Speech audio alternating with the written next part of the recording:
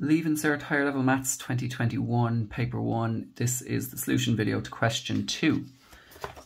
Question 2 is just an algebra question, and I think it's actually probably one of the easiest algebra questions I've seen on a Leaving Cert Higher Level paper. So hopefully you did it and hopefully you were able to do it right.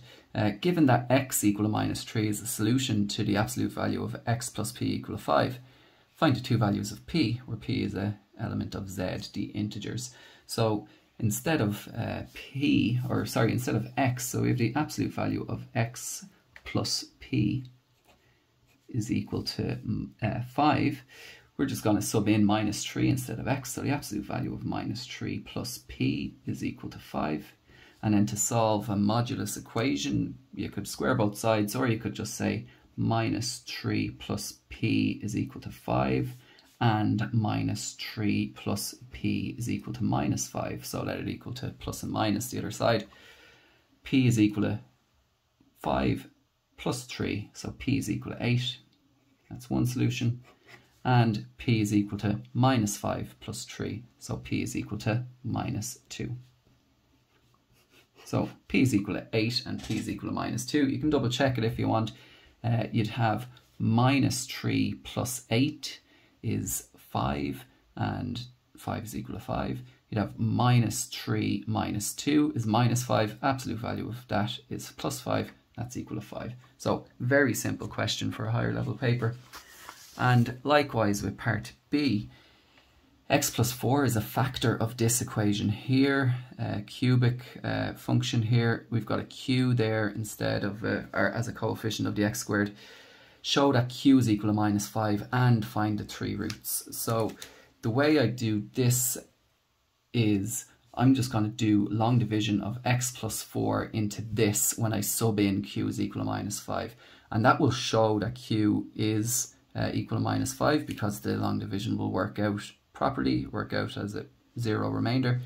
And then my first root is x equal to minus 4. I'll get a quadratic on top and I'll be able to find my other two roots then. So what I'm going to do is x plus 4, and I'm going to divide it into x cubed minus 5x squared minus 22x plus 56.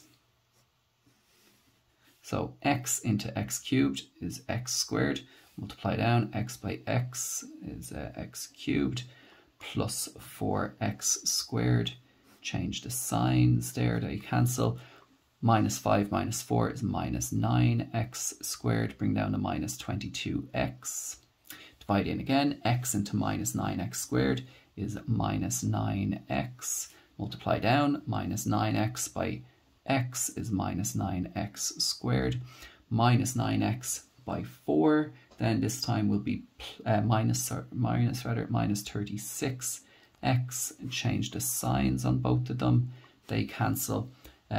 36x minus 22x is 14x, and bring down to 56, so plus 56. X into 14x goes plus 14 times, multiply down, 14 by x is 14x, and 14 by 4 is plus 56. Change the signs, they cancel, you get 0 as a remainder. So that means that q is equal to minus 5. So I'd say that at this point, I'd say therefore q is equal to minus 5.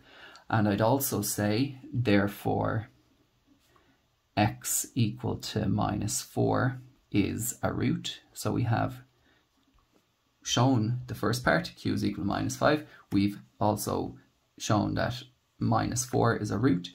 And now I can just factorize this here to get the other two roots. So x squared, what is it, minus 9x plus 14.